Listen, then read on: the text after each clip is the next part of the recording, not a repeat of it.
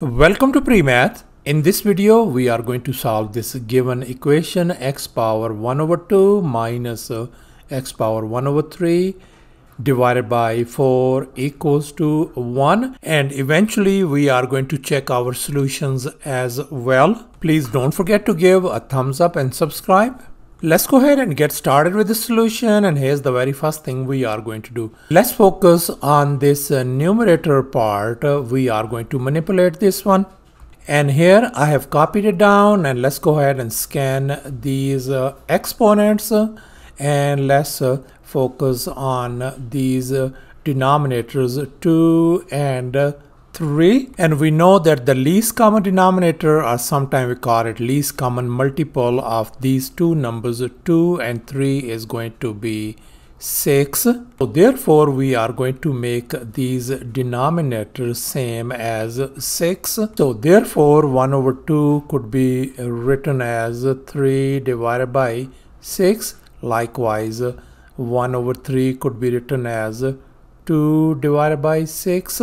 So therefore we can write this thing x power 3 divided by 6 minus x 2 by 6, and we can see we have the same common denominator 6. Now let's recall this power rule of exponents. So this our expression is going to become simply x power 1 over 6 whole power 3 minus likewise, this is going to become x power 1 over 6 whole power 2. So therefore, I am going to replace whole this numerator part by this one. So now this original equation is going to look like x power 1 over 6 whole power 3 minus x power 1 over 6 power 2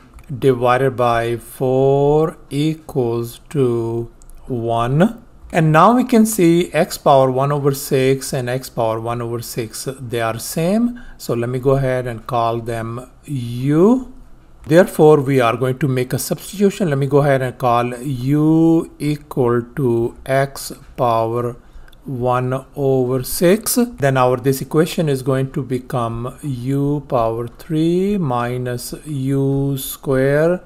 Everything is divided by 4 equals to 1. Let me go ahead and multiply both sides by 4 to remove this fraction, and we can see this 4 and 4, they cancel each other out.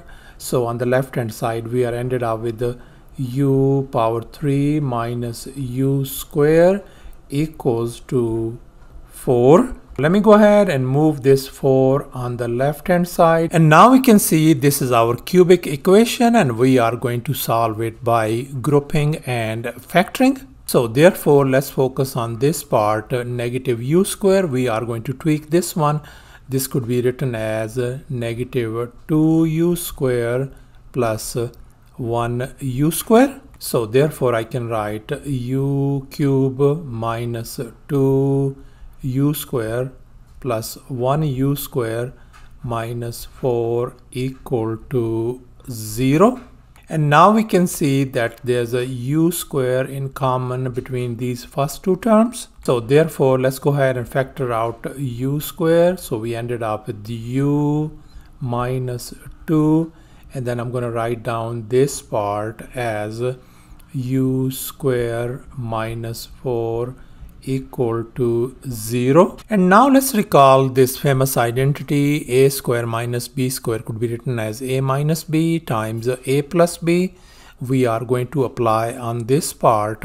So this could be written as u minus 2 times u plus 2. So therefore we can write this thing as u square times u minus 2 plus this could be written as u minus 2 times u plus 2 equals to 0. And now we can see that u minus 2 and u minus 2, they are in common. So therefore we can factor out u minus 2 outside, and we are ended up with the u square plus u plus 2 equals to 0.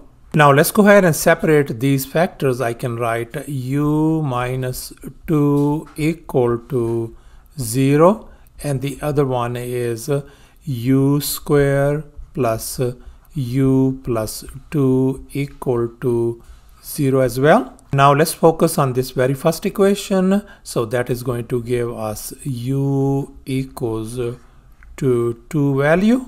And now let's focus on this quadratic equation, u square plus u plus 2 equal to 0. And now let's recall the discriminant. Discriminant is always equal to b square minus 4ac. And in our case, a equals to 1 since the coefficient is 1 over here.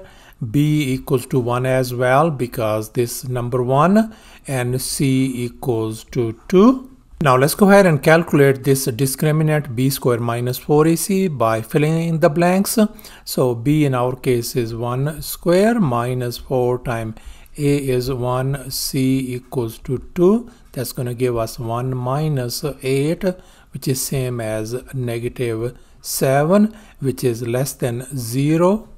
Now let's recall this discriminant table, and we know that our discriminant is negative 7, a negative number.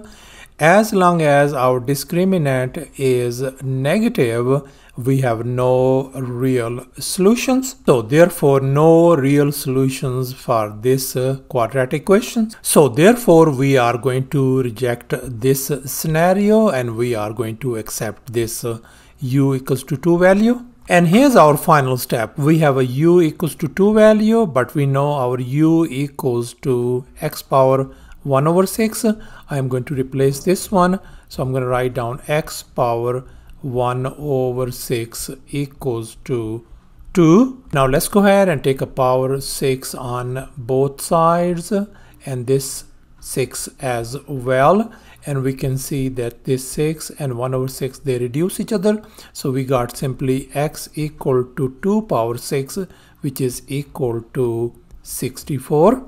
Now let's go ahead and check our solution at x equal to 64, which is same as 2 power 6, by plugging in the value for x in this equation and see if the left hand side is same as the right hand side. And here are the steps. I have checked the solution, and it turns out to be a true statement. Left hand side is equal to indeed right hand side. So thus our solution turns out to be 64. Thanks for watching, and please don't forget to subscribe to my channel for more exciting videos. Bye.